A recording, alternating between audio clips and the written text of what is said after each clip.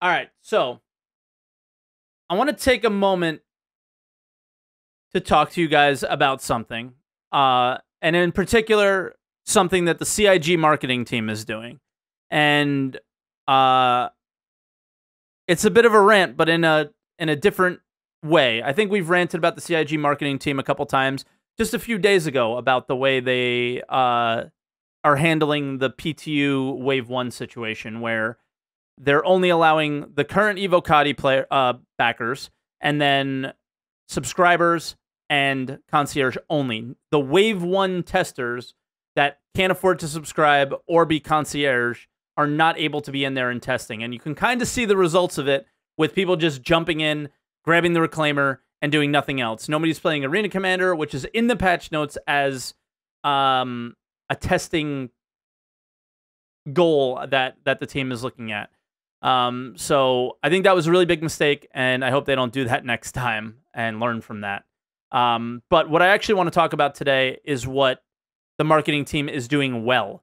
And what the marketing team is doing really well is something I just noticed and had a little bit of like an epiphany about.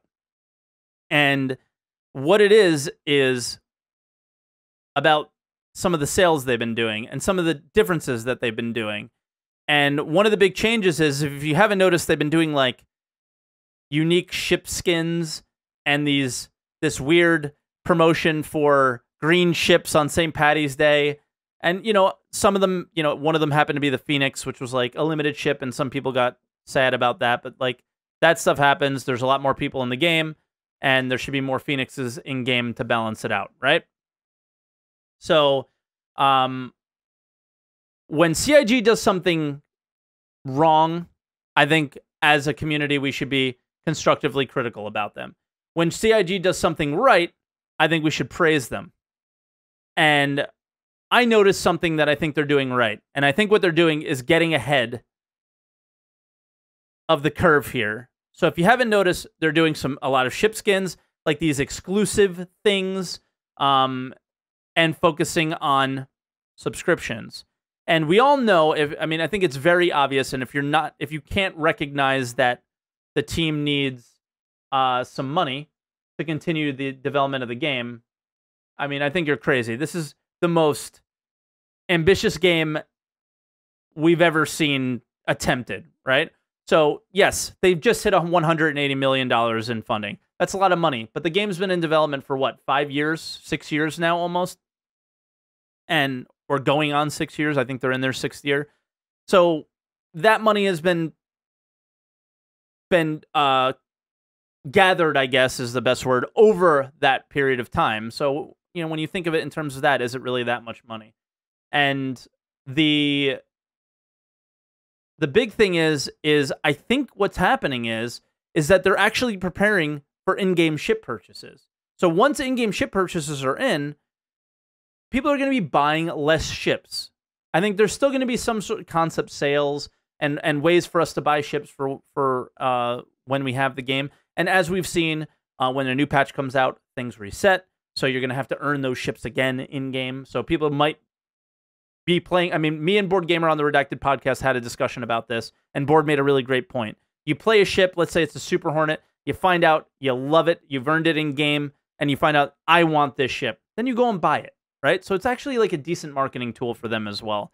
But I think with them going with the sale of the green ships, like this, they're selling the same ships that we have in-game, but making them exclusive is a really interesting thing, and a really cool thing that I think they're doing. And I think they're doing a really great job with that. And it just shows how kind of smart they are, is to be ahead of it before it even happens. Like, okay, we have this community that loves these ships. They love exclusivity. They love being a special snowflake.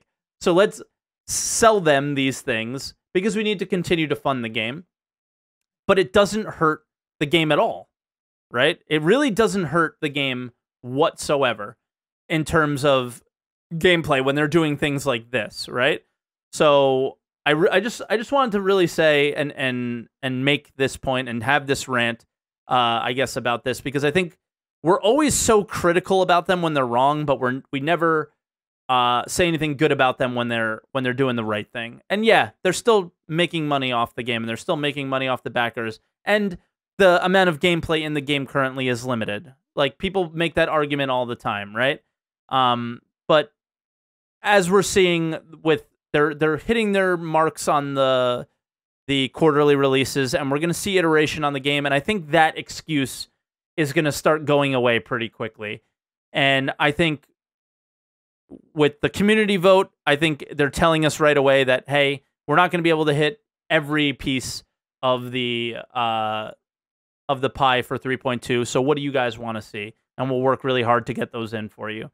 So I don't know.